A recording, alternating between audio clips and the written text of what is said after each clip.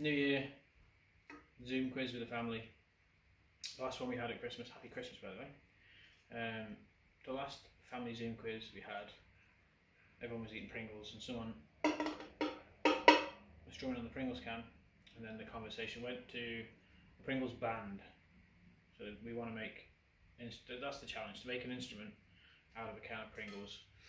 So originally I thought I'd cut a hole in it and string some rubber bands over it, and I thought I don't need rubber bands, I've got strings off the guitar. Then I thought, well, if I'm doing that I could probably put a fingerboard on it. If I was doing that, put a neck on it, make it long enough and make a decent scale length. And I thought if I was doing that, imagine this was wood, that's about the proportions of a ukulele. So then I thought I'd get one of the ukulele kits, you know, build your own ukulele, because it would have a fingerboard, fretboard already, and I could just use it and I wouldn't have to measure frets and lay frets and do all that sort of hard stuff. So I went to the guitar shop in town, B Sharp Music in Dundalk, to go and buy one of those ukuleles. I've seen them in there before, I didn't have any. When I told him what I was doing, and I only needed it for the fingerboard, asked me if I wanted this. This end's all good, but this end's damaged. And you can see here, it's been squashed onto something, or something squashed onto it when it's been transported. So the strings are all but snapped. I reckon if I pressed on that, it might, no, not too bad. But these two have snapped already. The bridge is a bit knackered, so I reckon I can sand that back into a decent shape. And the body's damaged, so it's no good. He couldn't sell it.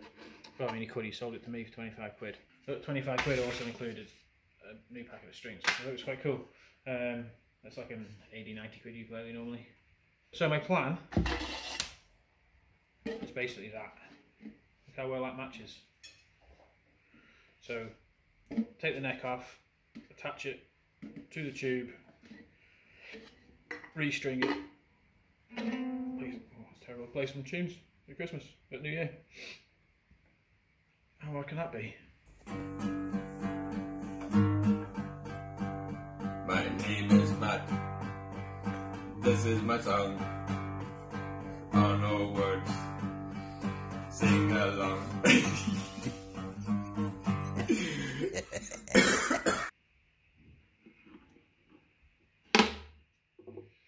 Snap them. Get rid of the strings. Now, that bridge. You can see it there. It's quite scuffed. So I think what I'm going to do is deal with that later. But the main bridge here, I need to get that off. So I think I'm going to use some heat. But before I do that, I'm going to measure each string. Measure the top, that's the bridge, that's the nut.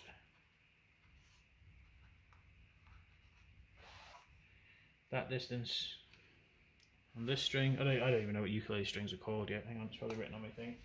So this will be the G end, is it? No, this will be the G end.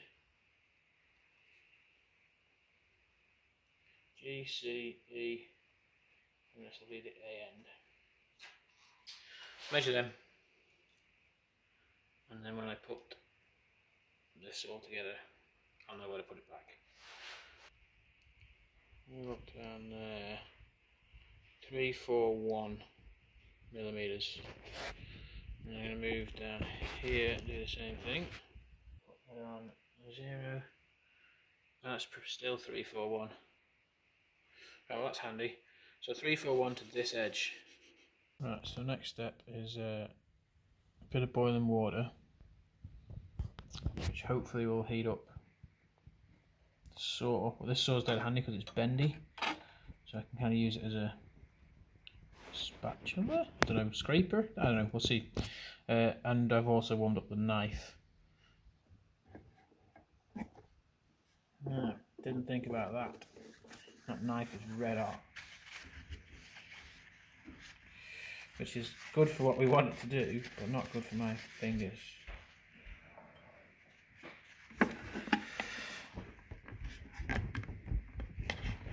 it is working. You know what I might do? So I wonder if you can hear that fan. I hope not. It's going to take me a bit of work to fix that in post-production. Hopefully the sound was better in the last video. I don't know what's the story with this phone. I will eventually invest in a decent microphone. I got these for Christmas. Yeah, they're these yokes. They go on your, like, they're earphones, but they don't have any wires.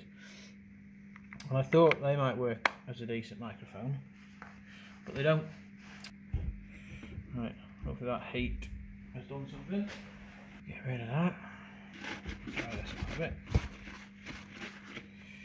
Hopefully that now.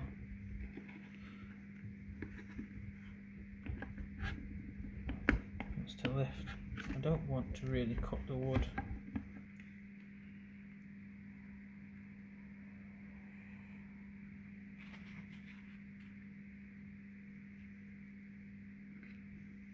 Is it better getting a hairdryer out rather than getting this all wet?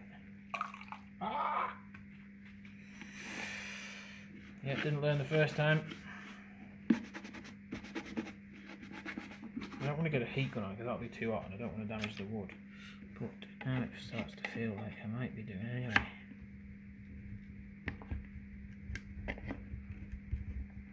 Is that damaging this top?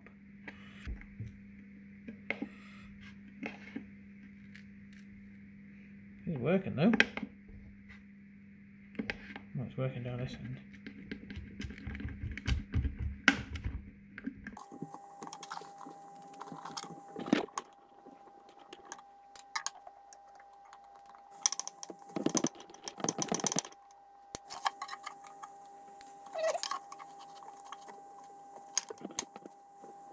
I feel like this is working. Slowly, slowly, step by step.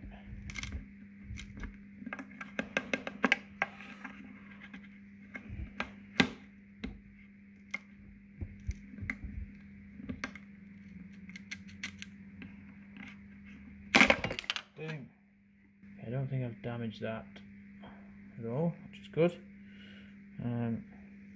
I don't know if I actually did release the glue. Really, I think this was just glued to the finish. The finish has come off. So I'll sand that down later and that'll go back to a nice finish. Next job. Next job I think is to mark this out and cut the neck away from the body. If anyone's wondering what that's all about, that's what it's all about. Madam Beans sometimes gets a bit carried away when she's playing. But now she's sleeping, she's all peaceful. She got a new bow for Christmas. She hates it. There, maybe you can see that line. And then choppy chop there, choppy chop there. And then I think what I'm going to do is cut strips either here and glue them all together, and then I can use them to reinforce this because I don't think there's going to be enough strength in this whole, I don't know. I think if I keep it round it will. Like, you can really put some force on these things when they're when they stay round, but as soon as you get a kink in them, which I feel might happen, we're going to be in trouble.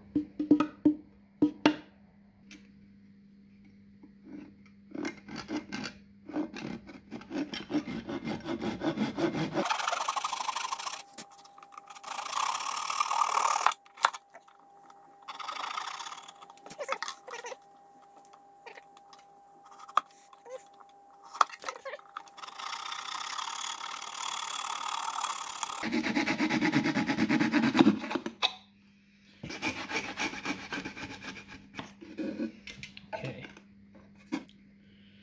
there is a line there, and I think that's the line of where the back is glued to the sides. So I think I'm just going to risk it.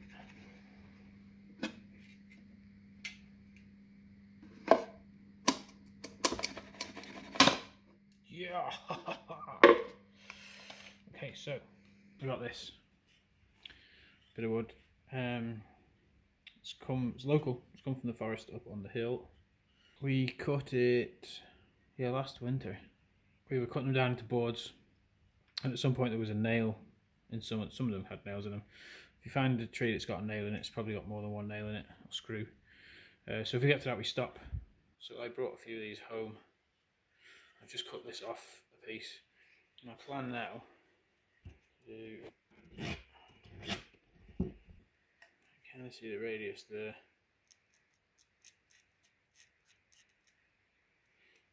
So I'll radius this, and I can glue it inside. Radius that, and we've got something the bridge will stick to. Might not radius it, or might leave that poking out for the bridge. I'll decide on that when we get to that point. I thought I had a plane in the shed, a little hobby plane. No idea where it is. So, might be doing this with the axe.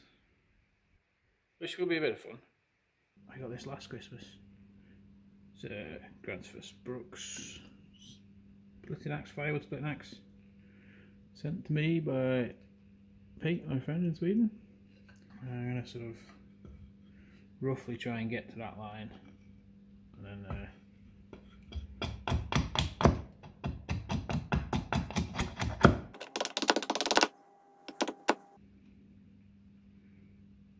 getting there. Definitely would be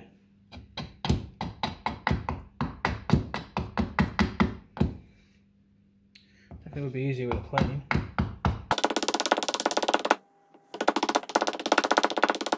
It's lucky the axe is sharp really, but these not so tricky. But now we're getting there. Just got to do the whole of the rest of it. Okay, so as far as a roughing sort of pass goes, that's not too bad. A little bit to take off there. Just got a lump there. Next thing we got to figure out is how do we clamp it. Will Gorilla Glue stick to the inside of this? You know what? I probably should clean out the inside of there. Yeah. Do you know what I think we'll do?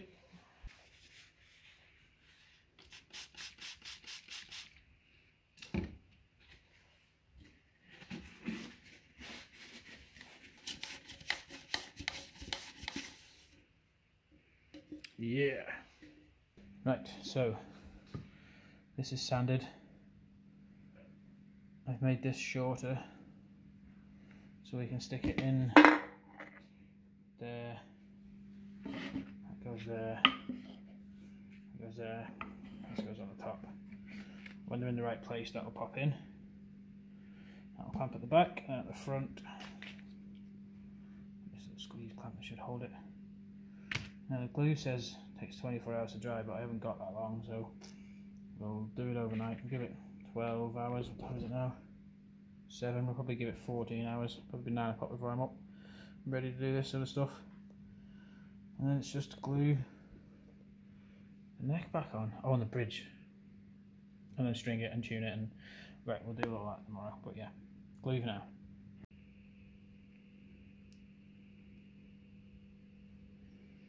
Fill all the holes.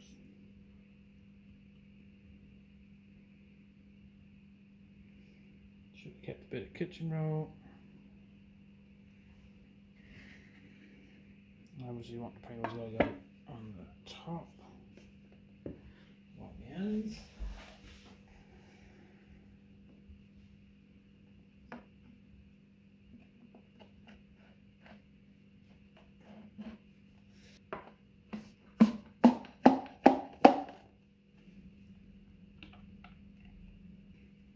I think we line that up just about right.